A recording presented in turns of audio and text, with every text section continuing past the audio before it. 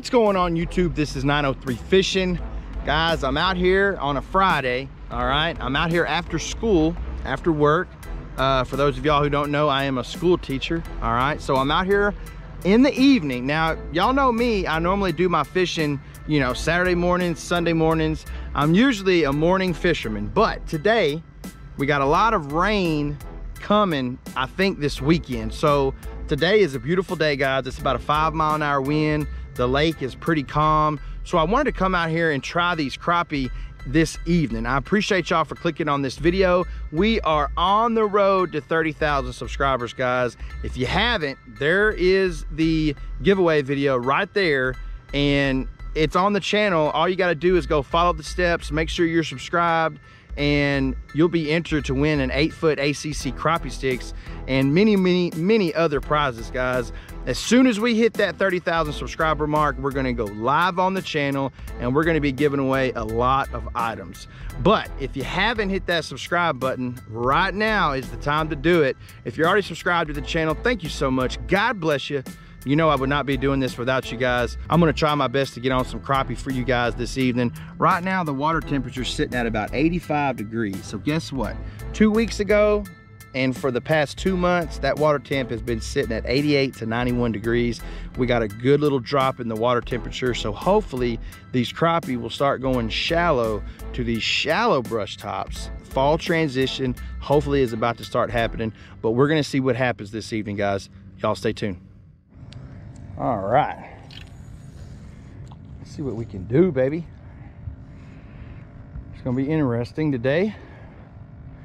Yeah, like I mentioned in the intro, guys, it's about 85 degrees right now, but the humidity, oh my gosh, look at there. I just threw it out there. Oh man, look at there. Might be a keeper fish. Not keeping fish today, guys, but like I was saying, the humidity today is ridiculous. It's about 85 degrees, but it feels like 95. I mean, that humidity is adding 10 degrees. Look at that minnow, guys. He's beat up, but that's my first cast today in a fish. I'm gonna throw it right back over there. I didn't even move it. Try and talk to you guys a little bit, and bam. Let's see what we got. Can we catch another one off that minnow? I will say the conditions today are perfect, guys. We got about a 5-mile-an-hour wind. I can't even tell where it's coming from. Southeast, I think, and it is perfect out here today. The whole lake is like glass. It is a little warm, but at least it's not 95, 100 and feels like 105. So I'll take it all day. Now, there's about 2 to 3 brush tops right here, right just kind of in a circle. I'm gonna try to see which ones I have the best luck on today. I found these brush tops not too long ago, and it's weird how people set these out. I mean, these are, they're kind of in a circle. It's kind of crazy. Got to figure out which one of these tops has the better fish. Now, some of them, about two of the tops are in deeper water.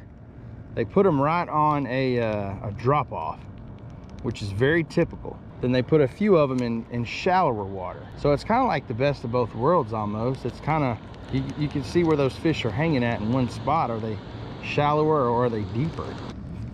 Come on, fish. Oh, there he is with the waves. Oh, that's a good fish, guys. I'm about to get blown away by the waves here, but look at that crappie. Oh, that's a good one. That's a big old fish. That's a good 13 inches, guys. Wow. Stupid wake boat came by, about knocked me over, but as soon as those waves came through, it started hitting. Look at there. Throw that one back.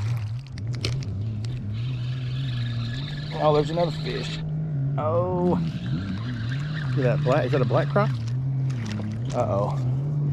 Look like they're starting to get their fall colors, guys. Fall colors, baby. Stop it, feisty. I don't even think he would make 10, but look at there. Them black crappie are starting to get their golden little specks for the fall time. That's what I'm talking about. All right, guys, I'm fishing about 10 foot deep right now. The water temperature right now is about 85 degrees. It should either stay around that temperature or it should start falling, because we had a weird summer here in Texas, guys. June and July were the hottest, almost record-breaking months. Then all of a sudden in August, at the end of August, it kind of slowed down a little bit, which is weird. We're in September and the temperatures are kind of staying steady right now. Yeah, guys, I'm only fishing about 10 foot deep right now. Now the water over there is about 15 foot deep. I'm telling you, when this water temperature starts to cool down, these crappie love to start feeding. All right, they've been hot during the summer. They've been in that real, more than likely, deeper water. Probably haven't been eating as much. But now the water temperature is cooling off. The top layer of the water is cooling off. So those crappie are starting to come up a little shallower. And it could be some good times, guys. Fall crappie. Oh my God, look at there. Look at there. Look at there. Right there beside the boat. And look, guess what? Little keeper white crappie right there, guys. Little keeper white. He's probably right at 10 inches. Right at 10. Throw that one back. Throwing that minnow out, working it to me. I'm seeing where that strike zone is. Where am I getting those bites? So I'm gonna throw a little past it, and then I'm gonna bring that bait into the strike zone, is what I like to call it. Caught 2 fish right there.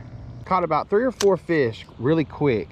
You know, 2 or 3 keepers y'all saw, and then I caught about 3 or 4 smaller fish. I don't know what to think about that.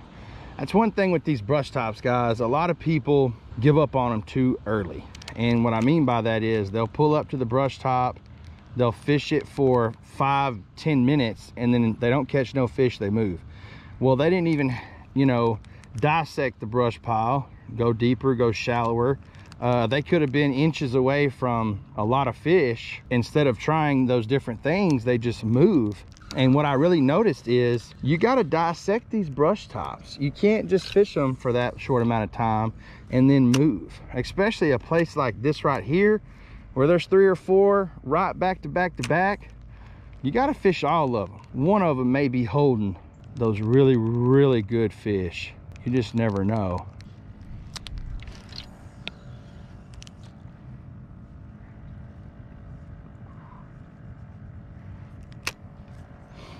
All right.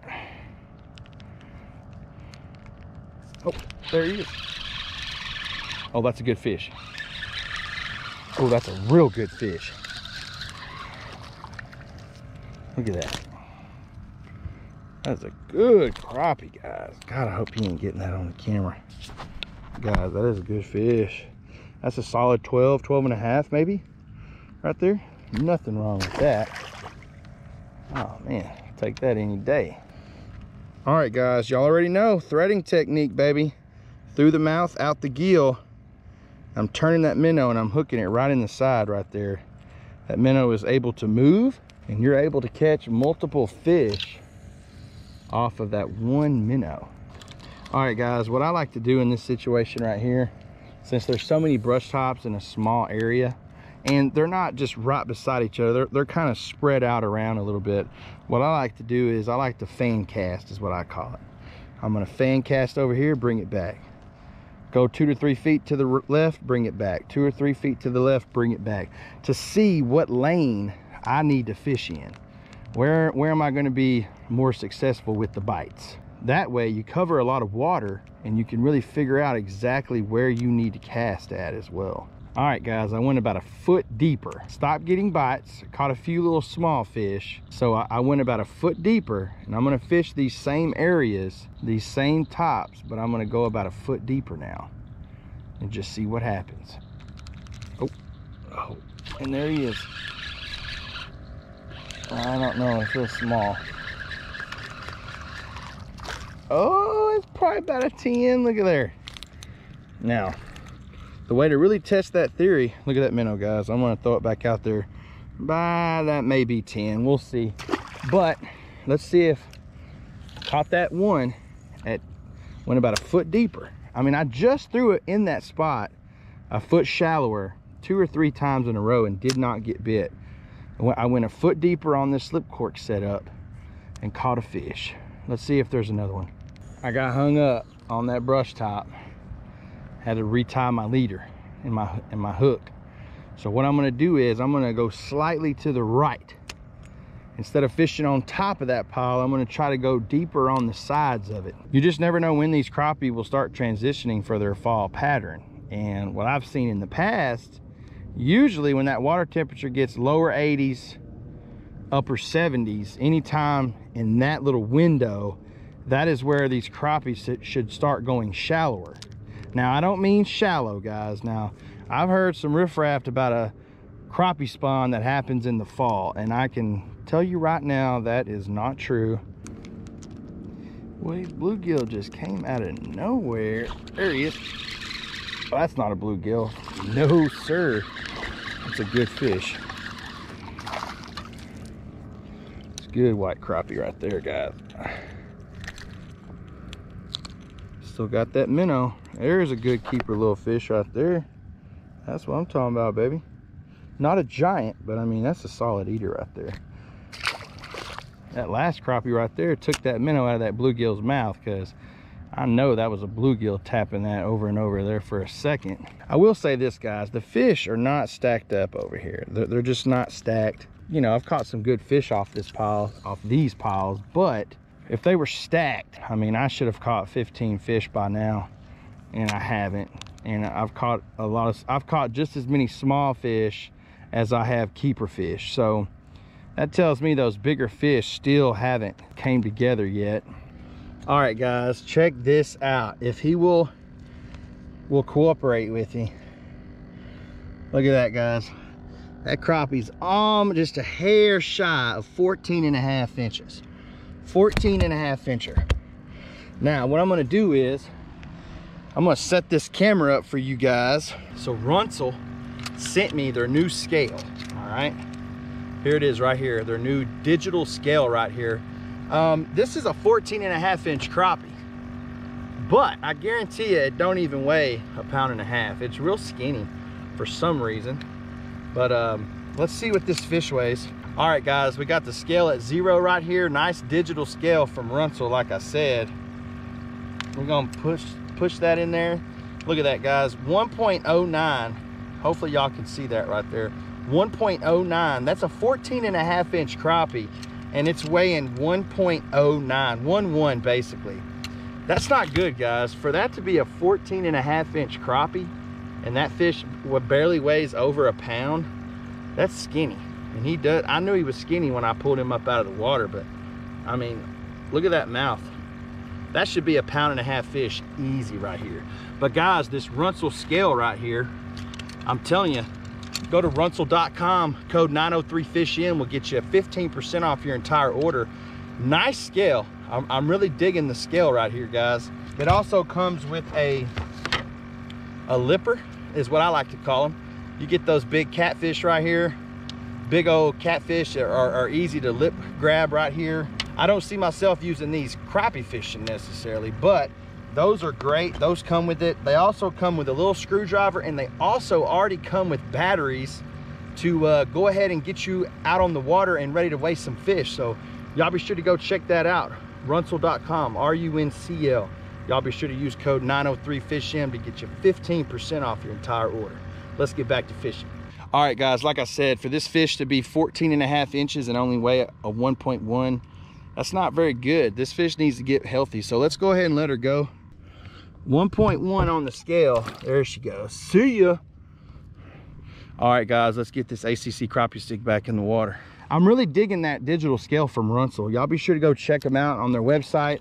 Very reasonably priced as well. I knew when I pulled that crappie up out of the water, he wasn't gonna weigh that much. I knew he was a big crappie as far as lengthwise, but I just knew when I saw him come out, I knew he didn't weigh that much. 14.5 is a good crappie, but I just couldn't believe how skinny that fish was. It's almost like it hasn't been eaten. Well, guys, sorry for no hook set, but that's another decent white crappie right there after that big one. About 11 incher or so. Throw that back. Now I'm fishing the pile that's back behind. I caught about 3 or 4 keepers off of this one right here, right in front of me. Then I remember there being another one back there, so I'm casting out back there and just running it across it, just seeing what I can do. All right, guys, y'all already know 8-foot ACC crappie stick, super grip. All right, this is my slip corking rod. Of course, I have my slip cork set up. A question that I've been asked a lot lately is, what bobber stops do I use? These are the bobber stops that I use, guys. The yarn on the black tubes, okay, and the little tiny beads come with it. I get these at Walmart or Academy, relatively cheap. As y'all can see right over here, I have my slip corking tackle box right here, okay? This is all I need for slip corking right here. Corks, split shots, barrel swivels, 2-aught crappie hook right here, Aberdeen eagle claw, and then of course the bobber stops right there. So this is all I need when I'm slip corking crappie right here. I guarantee you these corks, barrel swivels, split shots, hooks, and bobber stops and beads, I bet they're no more than $7 or $8 right here, you know, to go ahead and get you started on that slip cork setup. That's all you need, guys. And we're talking an inexpensive setup to catch a lot of fish. Y'all know me, no live scope. So I'm either slip corking in the big lake like I am right now, or I'm in the creeks and I'm slip corking shallow. Either way, I'm slip corking, and that's how I catch 95% of my crappie, is with this slip cork setup right here. There he is. Uh-oh. Oh, look at that crappie. Look at there. That's a keeper too. That's a keeper fish. See, I slide that minnow right back down on there. A little 10.5, 11-inch crappie. Guess what? We're gonna throw it back out there. Whew, guys, I almost dove in after my sunglasses. You know what? But I forgot. This is what I forgot. Sometimes I forget what I'm wearing. I'm wearing the Runsell Billy floatable sunglasses, and guess what? They float. All right, so let me go ahead and grab those before they get too far away from me. I had these on my head, and when they fell in the water, I about dove in after them, but I remembered they're floatable, baby. Those are the Billy Runsell floatable sunglasses, guys. You can go pick these up at runsell.com as well. I'm telling you, Runsell has some great products out there. Y'all be sure to use code 903FISHM to get you 15% off your order. And these right here also look good when you're wearing them, so y'all be sure to go check them out. All right, family, that's gonna wrap up this video. I appreciate y'all for watching. You know what? The fall crappie bite, I say in the next 2 to 3 weeks, is gonna be on and popping. And like I mentioned in the video, last fall, Hannah and I did really well in late September and October. I will say, usually there is about a week period or so where these crappie are in transition, and they're not on deep brush and they're not on shallow brush yet, really. They're actually making their way from those deeper brush tops to those shallower brush tops. So hopefully we can find these crappie next time I'm out here. I appreciate y'all for clicking on this video. If you haven't hit that subscribe button, right now is the perfect time to do it. Like I mentioned earlier, the 30,000 subscriber giveaway video is up on the channel. Be sure to follow all the steps to make sure you're entered to win an 8-foot ACC crappie sticks, and also some Billy Runsell floatable sunglasses like you just witnessed, and many other items, guys. Be sure to hit that subscribe button. Come join the family. If you're already subscribed to the channel, God bless you. Y'all know I would not be doing this without you guys. Thank you so much for all the likes, comments, and shares. I greatly appreciate it, guys. Don't forget that channel memberships are now available. All you gotta do is hit that blue little join button beside that subscribe button. Come join, be a channel member today. A great way to support the channel and to keep this content rolling. And don't forget that 903 Fishing merch is now available. Both of those links are gonna be in the description of this video. Like always, like, comment, and subscribe to 903 Fishing. Y'all have a great day. God bless.